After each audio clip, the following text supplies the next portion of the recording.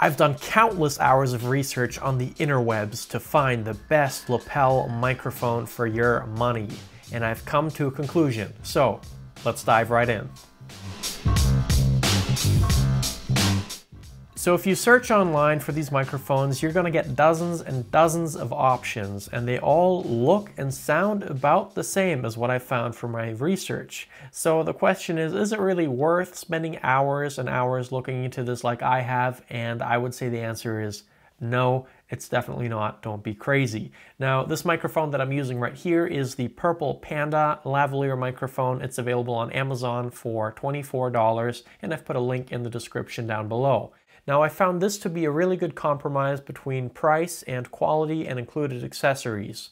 Now, this is the kind of microphone that you can use basically anywhere. It is compatible with smartphones, GoPros, your computer, Zoom H1, audio recorder, you know, whatever you happen to have, this will probably work with it. Even if your camera has a headphone jack, that'll work with it as well. So that's what makes it really versatile. And if you're looking into all these and you're just seeing a sea of little black microphone dots on the page and you don't know what to get, basically just get this one. This is going to work everywhere. It sounds pretty good, as you can hear right now, and it's just going to be a pretty good option overall that won't break the bank.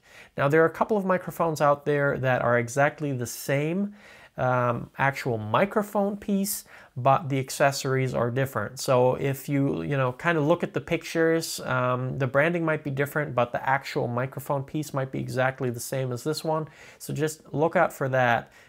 You can get this at a cheaper price if there are certain accessories that you know you won't need, but it's not going to be under the Purple Panda name. It's going to be branded as something else. So this is a really good option overall. I would recommend it just because it comes with a wide array of different accessories. Anything you might ever use this for, you're probably covered. Something else I like about this microphone is that it doesn't require a battery for power. It's just powered by the device itself. So that's something you don't need to worry about all the time. This microphone is just going to work and be powered by the device, which is pretty nice because I already have tons of batteries for all my devices. So having to keep up with something else being charged, not really great. Now, right now I'm recording this into a Zoom H1 audio recorder at an input level of 45, and the audio you're hearing is actually not filtered or anything like that in post-processing. So this is what the microphone sounds like. I do want to switch to my shotgun microphone real quick, which is what you're going to hear next, just so you can have a comparison between the audio quality. Okay, so here we are with a shotgun microphone. It's just outside the frame, it's right here, and you can probably hear a little bit of a difference in the sound quality. This probably sounds a little bit brighter, but you might also hear a little bit of more echo in the room because the microphone is just a little bit further away from me, and it might be picking that up as well. So just to give you a quick idea of how it sounds compared to my usual YouTube setup here, I think it sounds pretty good, and I think I'll continue to use this microphone for my future videos.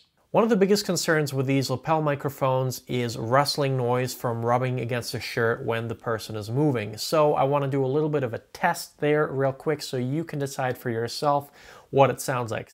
Let's get some music going. Oh, actually, you know what? I just realized that you probably can't hear the microphone if the music's playing, so let's tone that down.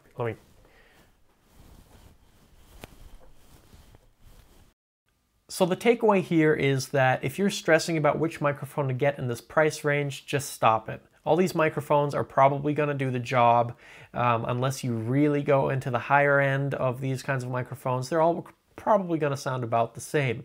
Now, this Purple Panda right here not only has a very cute name, but it also appears to sound good. It works well. It's really compatible. It comes with all kinds of different adapters that'll make it work with basically any device you could ever want to use it with. Unless you have an iPhone 7, in which case you need this little adapter as well.